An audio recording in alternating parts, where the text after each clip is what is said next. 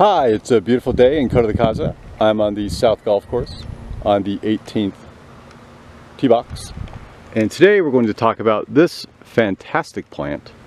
This is called Southern Cattail, also known as slender cattail, narrowleaf cattail, tool cattail. In Australia, they call it Combungi, and its Latin name is Typha domingensis. We just call it a cattail. This is a native plant to Southern California. It can be found across the United States from the 42nd parallel, which is Northern California, all the way to Northern Pennsylvania.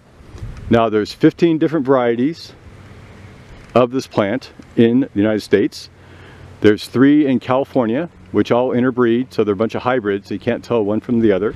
And also, it's found worldwide in temperate and tropical regions. Now this plant, it grows along our Gobernador Creek. It grows in freshwater marshes. Now the roots are typically underwater. Their leaves and flowers are above water.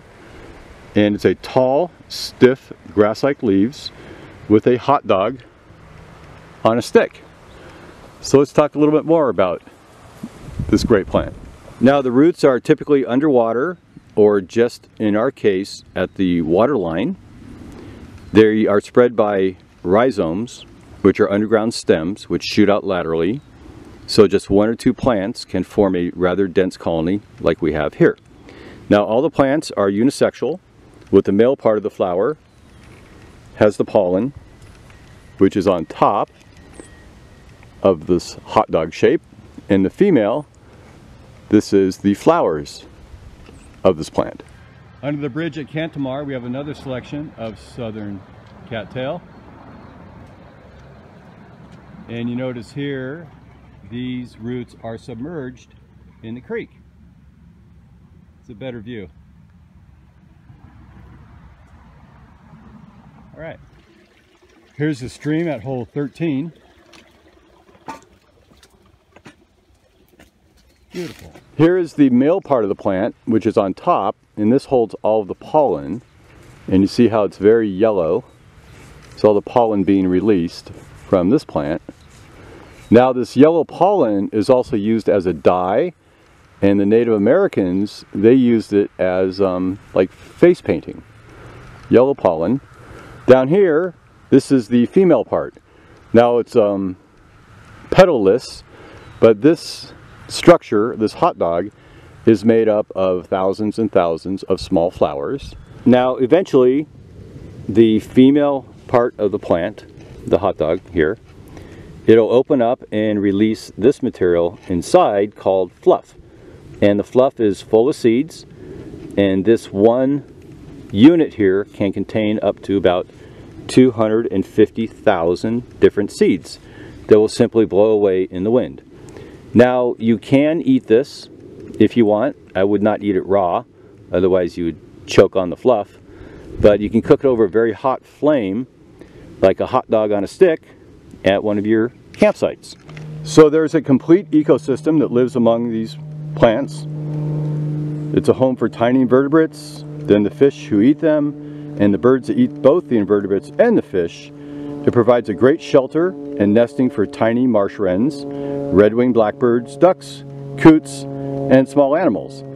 Now, it also helps prevent erosion of the banks of ponds by slowing down the rain and the runoff. Now, can you eat this plant? Well, every part of the cattail is edible. Don't mistake it for the poison iris, which looks very much the same. Always ensure that the one you eat has this hot dog on the top. Now you can grill it, bake it, or boil it, the roots, until they're tender. Now once they're cooked, it's like eating leaves of an artichoke. You just strip away the fibers with your teeth and you leave the outer shell. And the hot dog, well, you can eat this too, but you got to make sure you cook it over a nice flame and get rid of all the fluffiness inside, otherwise you'll choke. The cattail is very important to Native Americans who use the young shoots for food or flour, the leaves for thatch, and the seed fluff. They mixed it with tallow to make gum, and they used the pollen, as I mentioned, as face paint. In southern Iraq, the pollen is used to make a dessert called curate. Now the extracts can help heal wounds. For medicinal purposes, it has antioxidant capabilities and topical ointments. It's very effective at reducing bacterial contamination in the water for agricultural use. And now the fluff can be used to stuff toy animals. And in World War II, it was used to stuff life jackets. Well, that is our Southern Cattail. Thank you for watching, and I hope to see you soon. Have a great day. Bye.